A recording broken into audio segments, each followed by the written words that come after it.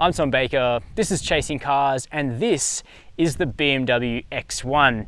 Now, the X1 is a very popular vehicle because it is the most affordable way into buying a crossover with a BMW badge on the bonnet. And for a lot of people, that matters a ton. But what also matters is whether or not the X1 is a good luxury small SUV, because this market is becoming more and more competitive. There's Audi's new Q3, which is excellent.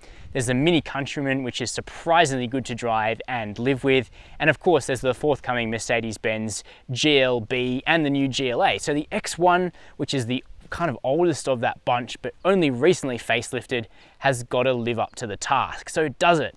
Well, that's what we're going to be finding out in today's review, checking out this X1 xDrive 25i, which is on the expensive side for an X1, but you can get into one of these vehicles for much less if you're okay with front-wheel drive and a smaller engine. So in this video, we're going to be checking out the interior of the X1, seeing how many people you can fit in it and how big that back seat is, checking out the boot, and then heading out onto the road in the BMW X1 to see what this small Bavarian crossover is like to drive. But before we do that, go below the video, hit subscribe to help us out and make sure you never miss out on any of our full-length uploads. So what's the X1 like inside? Well, it isn't as modern as some newer BMWs like the new 3 Series, because the X1 is getting on in years now. The cabin is based around, it's kind of like a former BMW design, but that doesn't mean it's bad, because I mean, BMW cabins are always pretty similar and they're essentially based around the same kind of design elements. And that starts with this floating touchscreen up here. So it runs the second most recent version of BMW's iDrive, so it does have touch capability, but you can also control it through the traditional BMW iDrive controller down between the seats. Now, it's important to note that this isn't the fully spec'd version of the controller. There's no touchpad on top to input like letters into the satellite navigation. It's just a, twist and push kind of system. Not that there's anything really that wrong with that. You do get wireless Apple CarPlay as standard. BMW have scrapped that thing where you were supposed to subscribe to it after a year or whatever, because that was silly. You now get it with the car for life. So the infotainment works well. Stock stereo is fine. You do have to spend more, even in this top spec X1, to option in premium audio. Seems a little bit nickel-dimey to me. Now, in front of you, you have really attractive analog gauges. It's a shame BMW have now done away with these for the newer cars, like that new 3 Series, because they do look great. You also get the previous design of the M Sport steering wheel, which everybody loved, including me. It's perfect size, not too thick. It just feels really good in the hand.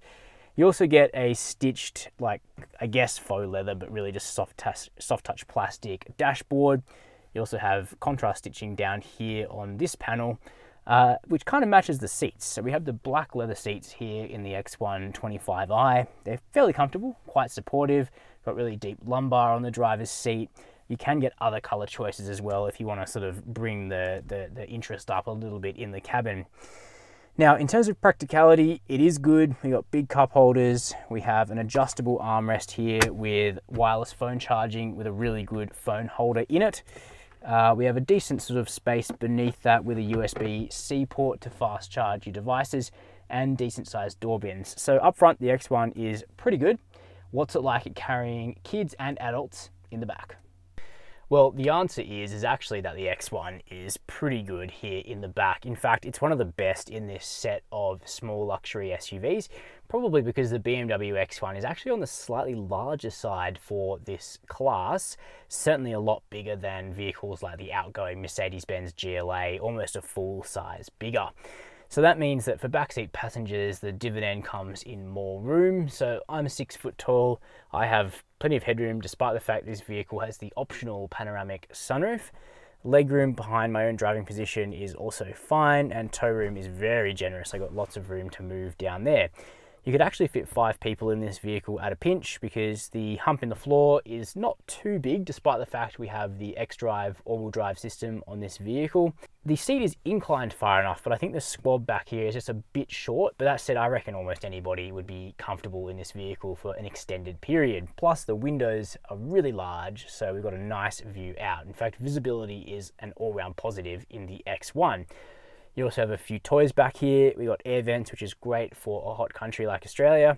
2 fast charging USB-C ports, so 2 iPads back here will last the distance, and we have a pull down armrest between the seats with deployable cup holders, so you can kind of rest your arm and feel pretty comfy back here.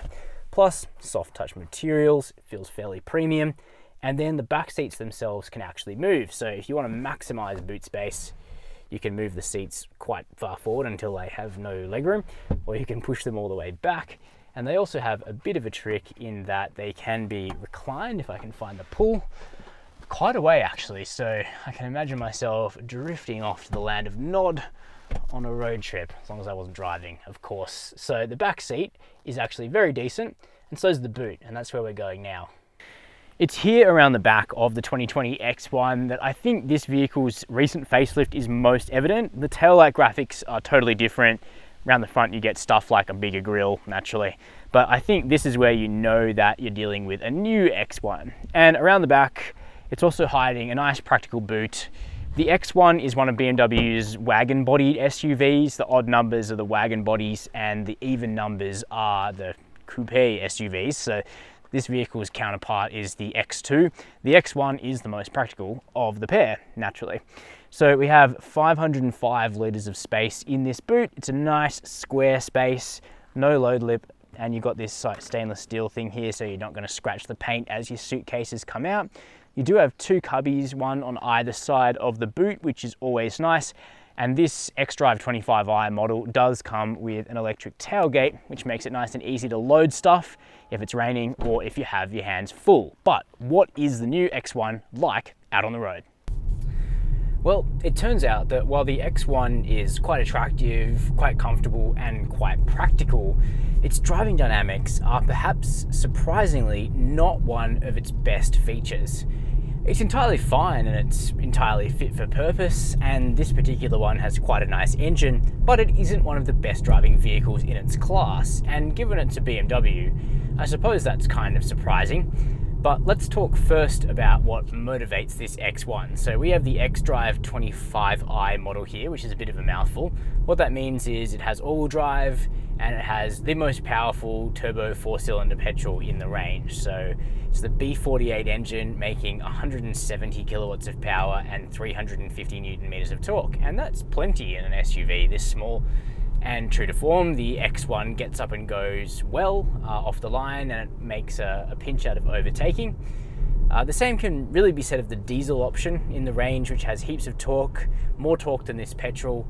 And then there's 2 lower powered turbo petrol models, one with 3 cylinders at the entry point of the range and one with 4 cylinders and front wheel drive, unlike this all-wheel drive 25i model. So there's lots of choice. But this high output 4-cylinder is quite expensive, and I don't think it's necessary to go this high up the range in order to get, a reasonable experience. That said, the engine's very refined, quiet, and under load it actually can sound quite good, and it pairs decently to the 8-speed torque converter automatic transmission that's fitted to this car as standard. The shifts are crisp, you're always pretty much in the right gear, and the power is delivered well enough. There's a small delay in sending torque to the rear wheels in slippery conditions, but all in all you make pretty good progress in this vehicle. Now the steering is a bit last generation BMW, when I think they were a bit wayward with their steering feel. Newer cars like the new 3 Series have corrected it, but the steering is a little bit slushy, a little bit sort of lacking in feel, and a sort of an odd weighting, I find. I think that the sport mode selection corrects that. Even though you get then quite artificially heavy steering, it just feels a little bit better. But in the standard mode, I'm not a huge fan of the steering.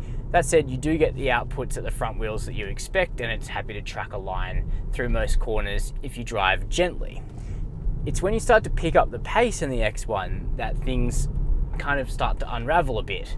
It's on quite skinny tyres for a relatively tall wagon-bodied SUV, only 225 series, and they can just start to feel a bit overwhelmed at the front end when you're sort of loaded up and really committing to a corner. Now, most X1 drivers are not going to do that, but it's a BMW, it should be able to. So it can start to sort of hop laterally on its front outside tyre when you're cornering hard, which is a bit disconcerting.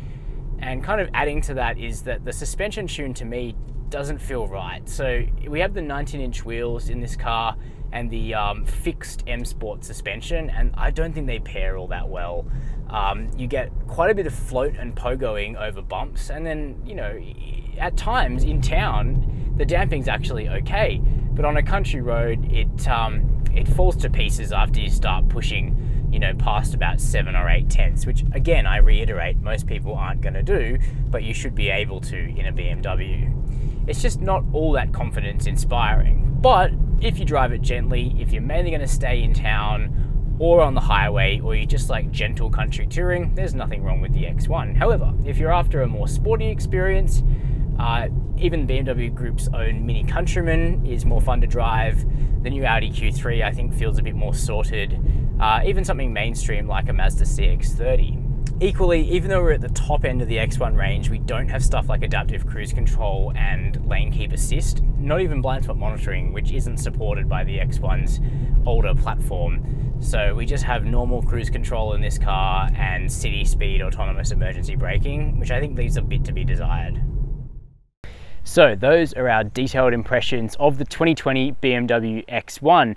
All in all, I think this vehicle's recent facelift has improved the design quite a bit, and it continues to be a pleasant driving, practical vehicle to own. I think that there are sportier options, which is perhaps a surprise given that's kind of always been BMW's bread and butter. The X1 is more about laid back comfort than out and out hard driving, but given the kind of demographic and who's going to be buying these vehicles, I don't think that's necessarily a problem. Let me know down below this video if you like the BMW X1, or if you think its rivals do the job better, or if you think stepping up to an X3 is a better decision, or of course a 3 Series Touring, which is always the right answer. While you're down there, let me know if you have any requests for the channel. Hit subscribe, the notification bell, and as always, thanks for watching.